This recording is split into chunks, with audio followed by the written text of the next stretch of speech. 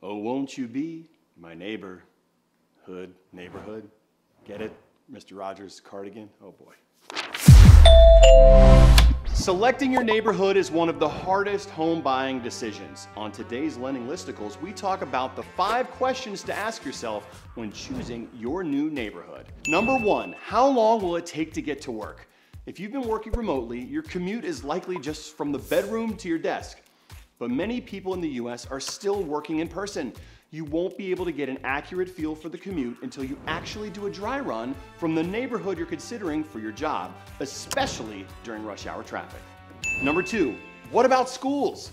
It's a no-brainer to seek out a neighborhood in a reputable school system, even if you don't have kids. A well-maintained school district or nearby university can really improve your home's resale value down the road. Number 3, what's there to do for fun? When thinking about where to move, consider all of the seasons. Think about playgrounds, dog parks, and public pools. Also keep in mind the distance to the beach, mountains, or a large metropolitan area. Whatever you do for fun, you'll want to make sure that your neighborhood is a match made in recreational heaven.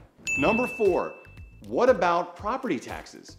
One of the problems with property taxes is that you can't count on them to stay the same year after year. If you're seriously interested in a neighborhood, do a little investigation into the average property taxes and factor those into the costs of your estimated mortgage payment. Number 5, what's in store for the future? You can reach out to the local planning office and learn about any upcoming developments that'll impact your new neighborhood. For example, widening the streets could lead to more traffic.